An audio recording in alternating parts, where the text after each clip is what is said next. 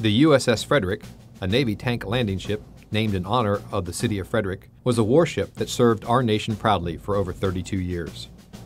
Launched on March 8, 1969, and commissioned on April 11, 1970, the U.S.S. Frederick made over 13 major deployments to the Western Pacific and Far East.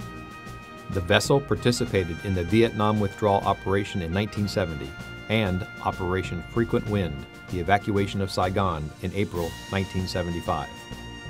The U.S.S. Frederick was also directly involved in both Operation Desert Shield and Operation Desert Storm in the Persian Gulf.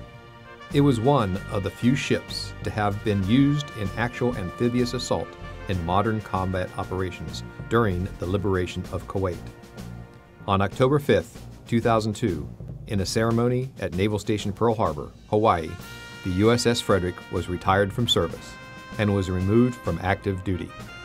2 months later, the ship would be sold to the Mexican Navy and was rechristened as the A.R.M. Usumacinta. The national ensign and the naval jack, with its distinctive "Don't Tread on Me" motto that last flew over the U.S.S. Frederick, was presented to the hometown of Frederick, Maryland. On September 22, 2004, Captain Brian T. Smith, United States Navy, former and final commanding officer of the U.S.S. Frederick, visited City Hall and presented items from the ship's decommissioning ceremony. On October 18, 2012, Captain Smith made a second visit to the City of Frederick and presented his personal memorabilia collection from the U.S.S. Frederick to the city.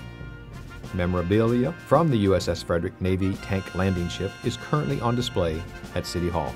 The U.S.S. Frederick, a triumphant symbol of American ingenuity and a proud chapter of the history of the City of Frederick.